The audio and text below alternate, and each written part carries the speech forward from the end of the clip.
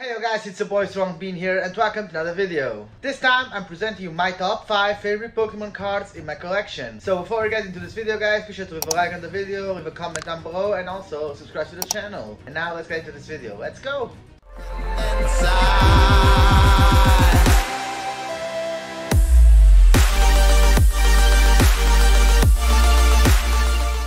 So, coming in at number 5 is, from Vivid Voltage, number 170 out of 185, it's Pikachu V Full Art. I had to include a Pikachu in there, and this Pikachu artwork is simply one of the best artworks out there. When Vivid Voltage came out, I actually managed to pull this card, but I eventually sold it because it was worth some money at the time. But just a few weeks ago, a friend of mine, he had this card for a trade, so I went ahead and got myself this card back through a trade.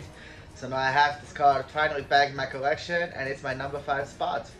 Coming in at number 4 is number 201 out of 214 from Unbroken Bonds. It's Greninja Zoroark GX Tag Team. You already knew that Greninja had to make an appearance in this top 5 list. Released back in Unbroken Bonds, this Greninja card alongside Zoroark is one of the most beautiful Greninja artworks there is. They are both just chilling there on a tree and it simply fits. This card really does show some friendship between Greninja and Zoroark. So that's another reason why I really love this card, and as it symbolizes a bit of a friendship going on. So yeah, that's my number 4.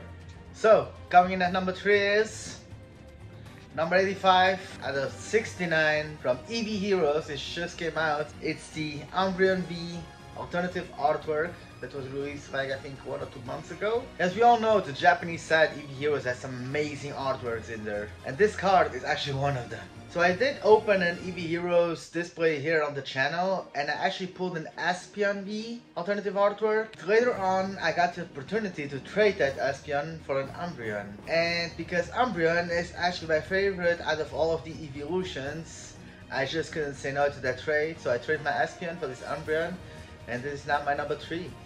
So now coming in at spot number 2 is number 155 out of 163 from Battle Styles. It's none other than the sleeping Tyranitar V alternative art. This Tyranitar sleeping because he ate too much. That's most of us. This card was actually introduced to us in Battle Styles, and I actually managed to pull this one. This was my most chased after card in the set, and I actually managed to pull it like in the first ETB. It was my 4th pack or something. Sadly, I wasn't recording that ETB. I was opening it just for myself.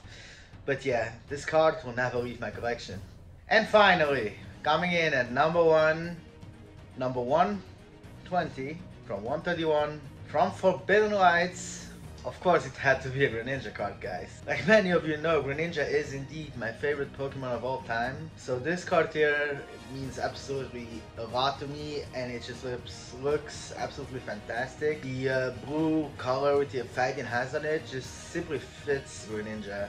Simply amazing. I was debating on whether I should get this card graded, but I'd rather keep this card in a binder rather than on a shelf, so that's why I haven't got this card graded. So there you go guys, that was my top 5 favorite Pokemon cards in my collection. Do you want to see like my top 5 cards that I don't own personally? I could do that actually. If you have any more ideas for other top 5 or top 10 videos, just let me know down in the comments, or just hit me up on Instagram, link in the description. So like always guys, leave a like, a comment, and subscribe to the channel. That's the most important part. Thanks for watching. See you next time. Bye.